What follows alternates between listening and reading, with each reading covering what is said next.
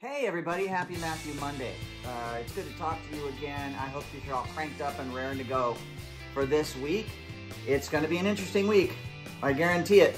So listen to lots of music and think of the good stuff, all right? Speaking of good stuff, I thought I would do a little bit of show and tell, do something a little bit different for this version of installment of Matthew Monday, which is show you something that's pretty cool.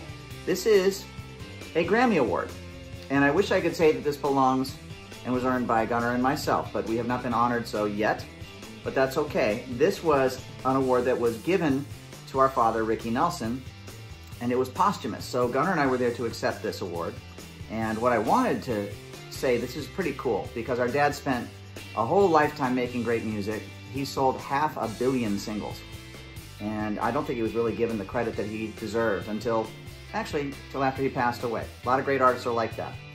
But I gotta tell you the names that are on this, okay? And you can look them up if you want to, but Ricky Nelson, Johnny Cash, Carl Perkins, Jerry Lee Lewis, Roy Orbison, and Sam Phillips.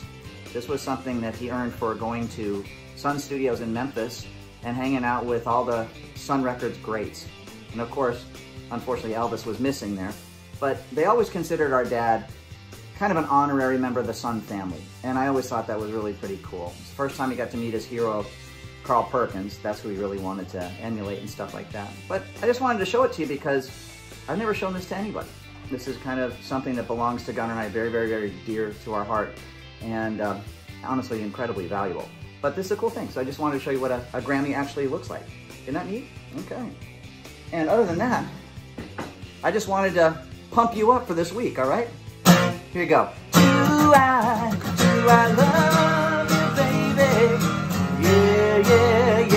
Yeah, more than ever. Go out there right now and make the world a better place, all right? I know you can. See ya. Bye.